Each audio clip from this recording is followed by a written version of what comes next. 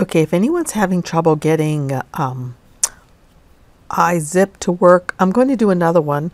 I've come to SVG, lovesvg.com, and I'm just going to choose one of these.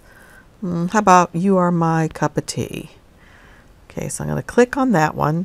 Then I'm going to scroll down as I had shown you before. I'm going to download the zip file. And if you have iZip, it should automatically come to a page that looks something like this. Then right down here underneath it says Open in iZip. So you can see where it says Zip, You're My Cup of Tea, Zip Archive, and then the next thing down it says Open in iZip. I'll click on that. Then it shows the zipper, and it goes to all these things, and then it just says, would you like to extract all files? And I say okay. And I can get rid of this box here with the ad. Alright, so here are all the files that are extracted, and the one that I want to open is the SVG, the top one. And there it is.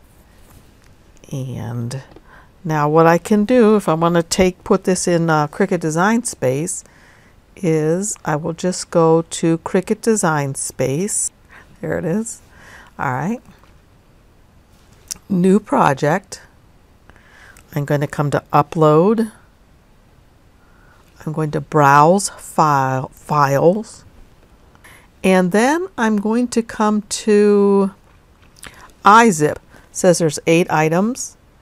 And it was the one in the folder called You Are My Cup of Tea. This one.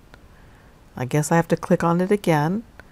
And then I have to make sure I get the one that looks like it's 2 pieces of paper, because that's the SVG file. Click on that. And there it is. I'm going to name it.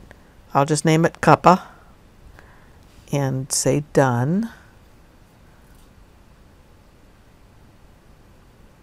So there it is uploaded. I can click on it and say Insert.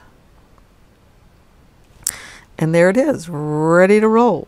Anyway, my point here was to show you how to use iZip if you're using an Apple product. So that's it. I hope this helps. Thank you. Bye-bye.